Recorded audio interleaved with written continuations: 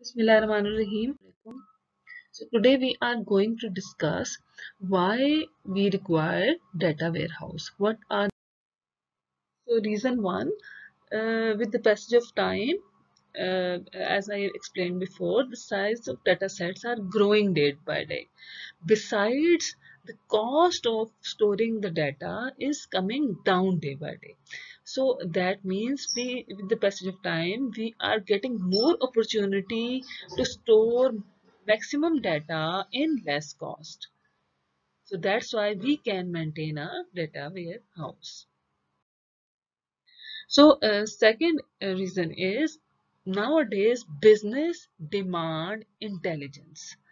So uh, they want answer of complex questions. So now business don't want all the time answers of just straightforward queries. So now businesses want that what the databases they have, they want them to be integrated, and they want answers of complex questions from those integrated databases. So such organizations we call intelligent enterprises. So now in this slide I will tell you what are the typical database queries, straightforward queries, and in the next slide I will tell you what the intelligent enterprises want now. What are the questions of intelligent enterprises? So the typical DBMS queries can be uh, show me list of all items that were sold last month. So I can write SQL against that. So list of all items purchased by some particular person. So I can easily write SQL against that. The total sales of the last month grouped by branch. So the total sales, uh, sum of sales of some particular month, and using group by clause. So how many sales transactions occur during the month of January? This is again a simple query. I can count the total number of transactions which occur during the month of January. But nowadays, intelligent enterprises, besides the straightforward queries, want answers of such type of complex questions, such, such that which items sell together, which items to stock. So we don't know that in advance that which items sell together. So we can't write SQL against that. So where and how to place the items? What should be the placement strategy of the items? In what way we should place the items, or in what ways we should package the items to maximize the profit, and what discounts we should offer. So how best to target customers to increase sales at a particular branch. So for that, I have I must know the likings and dislikings of my customers. Only then I can target them in the best way. So which customers are most likely to respond to my next promotional campaign? Our company is going to offer a promotional campaign. Now the company wants to know in advance that among the groups of customers, which customers will respond it in a maximum way. So and why? What is the reason behind that?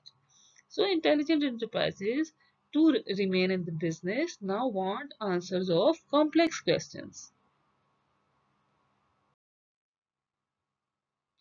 So now businesses want much more. They want what happened, why it happened, what is the reason behind that, what will happen in future, what is happening, and what do you want to happen, what do a business want to happen. So these we call the stages of data warehouse. So as the stages evolve, as we move from first stage to fifth stage, the batch processing decreases and is minimum in the fifth stage. So, and ad hoc query processing increases. And what is ad hoc query processing? This I will explain in next slides. So what is data warehouse? It is a complete repository of historical data extracted from transaction systems that is available for ad hoc access by knowledge workers. So let me explain the terms one by one in next slide. So what is complete repository? All the data is present from all the branches, outlets of the business. For example, if I'm going to make a data warehouse for bank, so data should be there from all the branches and outlets. Even the archive data may be brought online. Maybe there is an archive data which you saved somewhere. So there should be a requirement, there can be a requirement that you have to brought archive data in the data warehouse. So data from arcane and old systems is also brought online.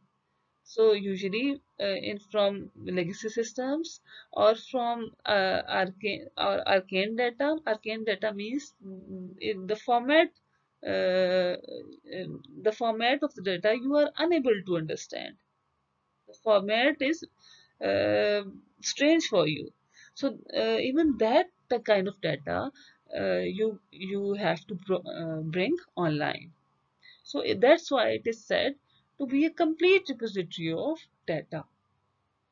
So from transactional systems, so like different kinds of information systems, like sales system, like inventory systems, like there can be different MIS systems for to manage different kind of business. So could be a type sheet, not in a transaction system, but you have to bring it to data warehouse for the purpose of analysis. And ad hoc access. So ad hoc access means does not have a certain access pattern. Query is not known in advance. So that's why it is difficult to write SQL in advance. So what is ad hoc access? In which queries does not have a certain repeatable pattern and it's not known in advance. Queries are not known in advance. Consider financial transactions like a bank deposit. You know exactly that either the records will be inserted, deleted, or updated. So you know that what can be the transactions in OLTP systems or ERP systems. But in data warehouse, there are really no fixed patterns of queries. Say a decision maker just sits down and thinks about what questions he has about customers and their behaviors. So that's why it is difficult to write SQL in advance. So ad hoc access is the one in which queries don't have a certain defined pattern. Queries in which queries are not known in advance.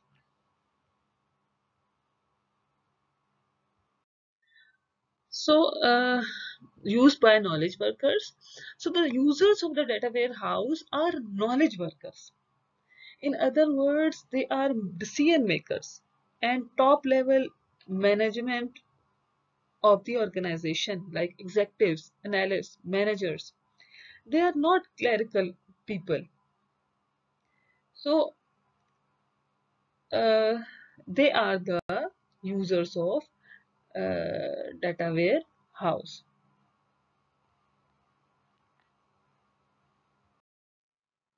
So another definition of data warehouse is a data warehouse is subject oriented, integrated, time variant, and non-volatile collection of data in support of management's decision-making process.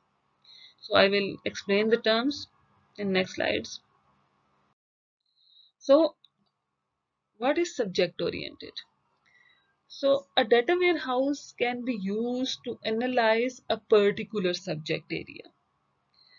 So basically, the goal of the data warehouse is to improve decision making of major subjects of enterprise, such as customer, product, some particular region. In contrast, the OLTP applications or operation systems are organized around the workflows of the company.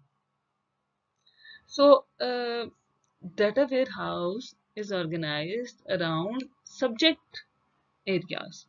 What can be the subjects of data warehouse? It can be sales, product, customer, account, claim, whatever subject we want to investigate. While the operation systems are organized around the workflows of the company, like order processing, customer loans, accounts receivable. What are the workflows? So second is that the data warehouse is integrated. So the data in warehouse is loaded from different sources that store the data in different formats. Obviously, when there are different sources, the data in them, it can never be in same format, and focus on different aspects of the subject. So data has to be checked, cleansed, and transformed into unified format before loading into warehouse to allow easy and fast access. The second point is data is integrated. Third is uh, data is time variant. So time variant records that are created as of some moment in time. So in OLTP systems, in operational systems, uh, the contents changes with time. Let's say, take the example of your bank account balance. When you withdraw some cash, your balance will be updated. But in data warehouse, as the data is loaded, the moment usually becomes its timestamp. So, what is the reason behind it? You have to think about it.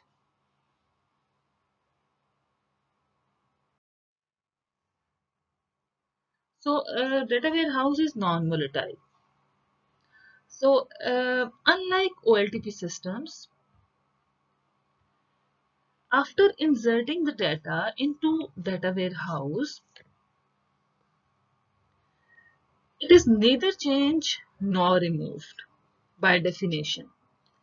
So the only exception is when false or incorrect data gets inserted or the capacity of the data warehouse exceeded and archiving becomes necessary. So in OLTP systems, you can read, change, add, delete, but in data warehouse, you can only read. So it is non-volatile.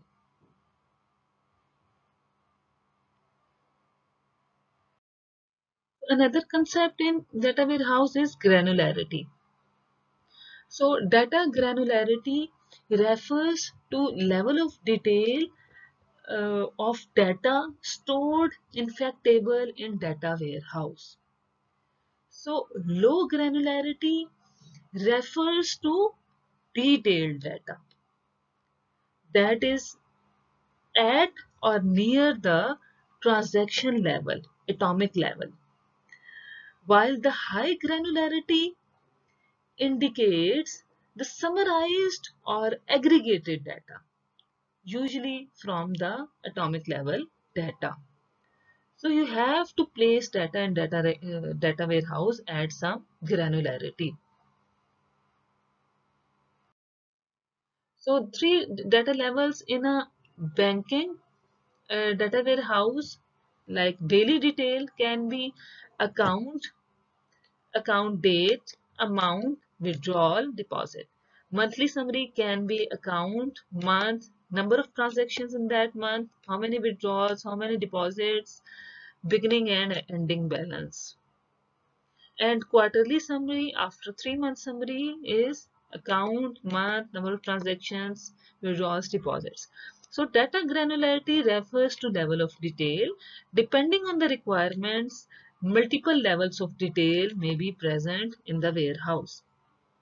So many data warehouses have dual level of granularity.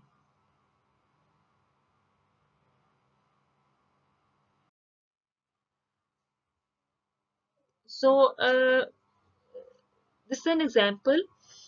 For a single customers for a month, an average 45,000 bytes are required to keep 200 records. So if we lightly summarize the data like in this way, so number of bytes are now reduced to 225 to keep the record. So with little summarization of data, large quantities of data can be represented in a compact way. So that's why we maintain summary in data warehouse, and because uh, we require summary also in data warehouse. Decision maker rarely go to transaction level detail. He or she requires summary usually. Summary of the business. What is the total count? What is the average? What is the sum? What is the mean? So decision maker usually works with summary.